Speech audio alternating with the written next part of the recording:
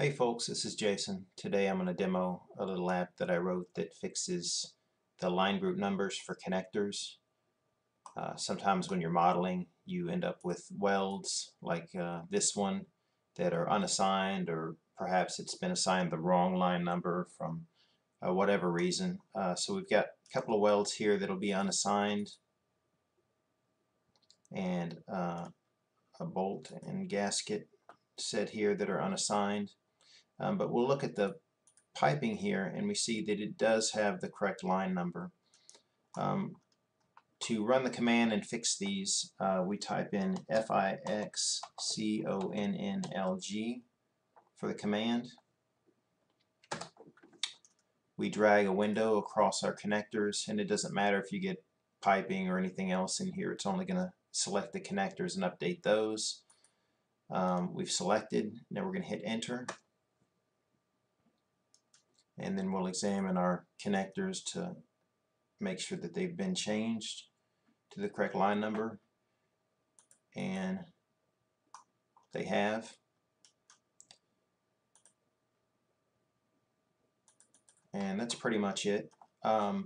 If the connector shares a connection with a piping component like a flange and a valve, and the valve and flange have different line numbers, the default line group number will stick with the valve. In other words, if you have a gasket attached to a valve, the gasket will assume the valve's line group number. Just to show you how to get this set up, there are two files that you'll need. You'll need this DLL and then this Lisp file. Copy those into your installation folder for Plant 3D.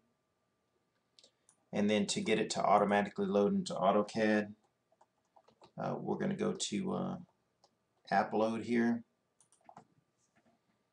and you can just add that Lisp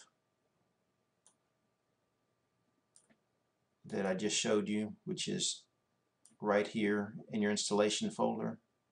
This Lisp right here, add that to your startup suite here,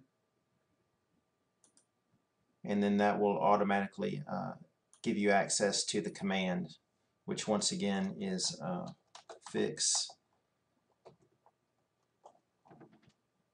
con LG right here, fix connector line group, and drag across your connectors that you want to fix and hit enter, and they're magically fixed. If you have any questions or comments, give me an email at wjasonhudson@gmail.com and let me know what you think. Thanks.